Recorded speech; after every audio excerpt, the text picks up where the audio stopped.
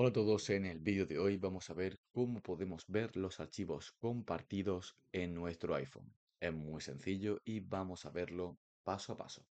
En primer lugar, lo que hacemos es que vamos a ir a la parte de los archivos, que si no la encontráis es esta carpeta azul que estáis viendo justo aquí en la pantalla, pero si no la ubicáis siempre podéis iros a la derecha del todo y buscar en la barra de búsqueda esta que nos deja el iPhone la palabra archivos. En mi caso files porque lo tengo en inglés. Pulsamos encima y aquí están todos los archivos que tenemos en nuestro iPhone. Para compartir un archivo es muy fácil, simplemente pulsamos encima de él y a continuación las diferentes opciones que tiene, como veis hay una que dice compartir y podemos compartirlo por las diferentes aplicaciones que utilizamos.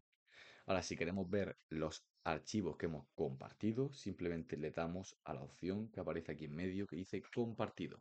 Y aquí aparecerá el historial de todos los archivos que habéis compartido desde vuestro iPhone.